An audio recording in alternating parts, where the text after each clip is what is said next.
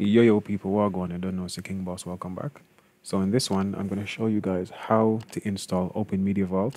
This is the finished product, and as you can see, I'm on my dashboard here. I'm just moving around, showing you that things work. I've added a 256GB SSD to mine. So let's jump into this one. This is me plugging in my boot device. So this is just a memory stick I put the operating system on, and then this is also me powering the device on. And right now I'm spamming or pressing F7 to get to the boot menu.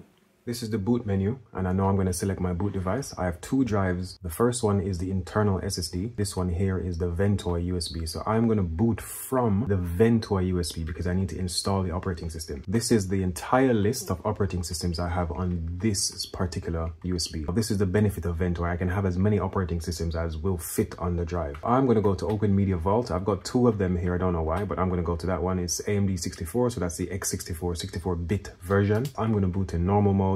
From here on in, this is all about OpenMediaVault's installation process. Install, and I've got advanced. I'm not going to mess with advanced because I think the typical installation should be fine for most people. I'm going to go to install, press enter.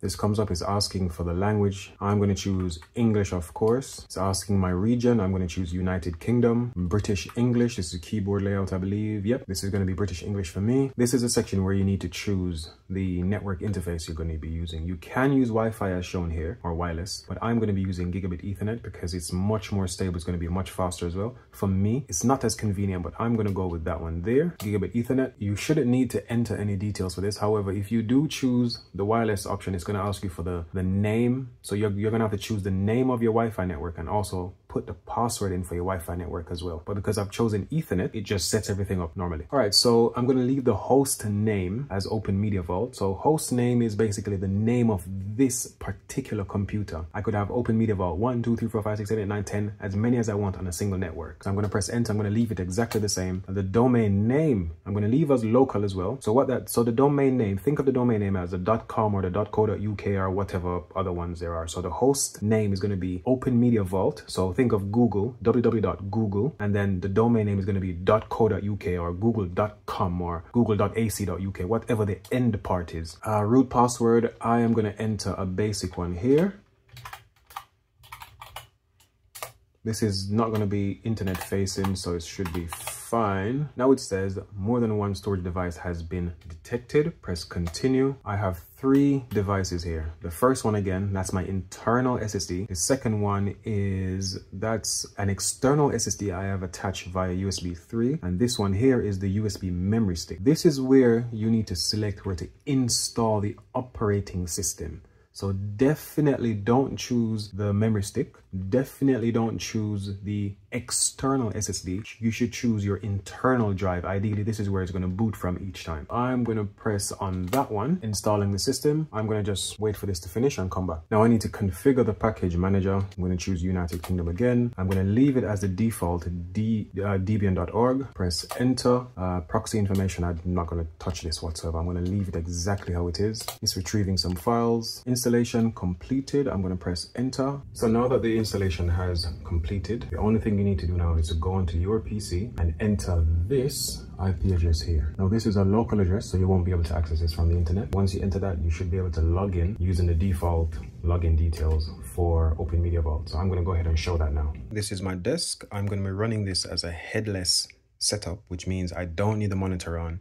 I'm going to completely turn this off. The only things I need plugged in are the power cable, the SSD I'm going to be using, and the Ethernet cable, which is plugged in here. A bit messy, sorry about that. Again, you don't need anything else on because you're going to access everything from from another device. I'm back over on my PC. I'm running Google Chrome on Windows 11. This should work from any modern browser, by the way. The only thing you need to do from here is to put in the IP address that showed up once you finish the installation process for OpenMediaVault. So I believe mine was 192.168.0.149. You only need the IP address. Now you can search with the host name as well. It doesn't just have to be the IP address. So I'm I'm going to press enter on this and it comes up, but I'm also going to try this with the host name instead. So this is not the best way to get in because I believe by default it might set it up as DHCP, so Dynamic Host Protocol, which means that every time, well, it might mean that every time you turn the computer off and back on, it chooses a different IP address. So this IP address will be different the next time you sign in. It might not be, but most devices do that. So I'm going to press the plus sign and I'm going to do the host name instead. And I believe it was OpenMediaVault, OpenMediaVault.local. And once you type this in and press enter, because the host name is OpenMediaVault, that's the specific PC that has the operating system installed, and local is the domain. So everything in this house I'll probably put on local just so it's easy for me to remember. Once you type that in, you press enter and exactly the same login screen comes up. So I can go ahead and close this one. I would bookmark both of them. Personally, I have both of them bookmarked, so just in case something doesn't work, I can quickly get back into them.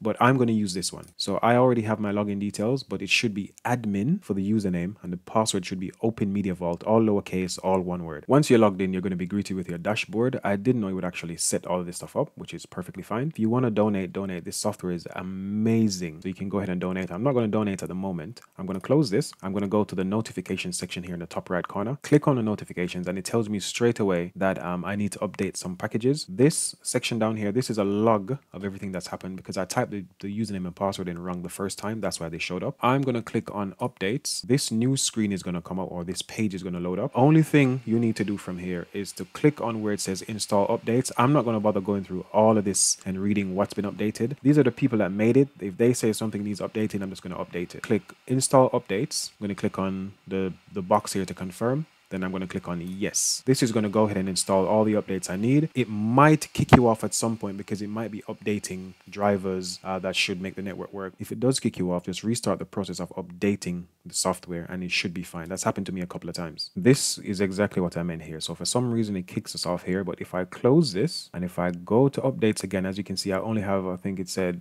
27 before. Now I only have 4 updates. I'm going to click on notifications again. Click on updates. I'm just going to click on install updates again. Click on confirm, then click on yes. So exactly what I did before. It should restart the update. Now that all the updates have been done, I think I need to restart the system. So I'm going to click on notifications again. It tells you right there that you need to restart the system. All you need to do is to click on that power button looking icon there. And I'm going to do reboot, confirm, and yes. Once this has been rebooted, I'll continue. That rebooted quickly. If you stay on the web page that you're on or the page that you're on, don't leave that page. It will automatically jump back onto the login page once the system has been rebooted. So for me, I'm going to click here, put in my password again, admin, password, OpenMediaVault.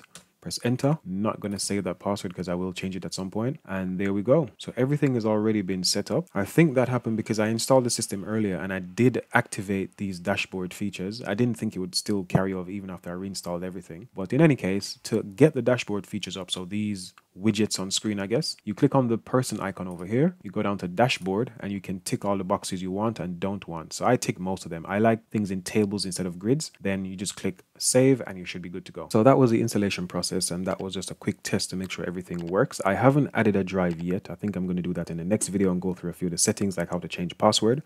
But thank you guys. Hopefully that was useful and fun. This is very fun for me. Stay tuned.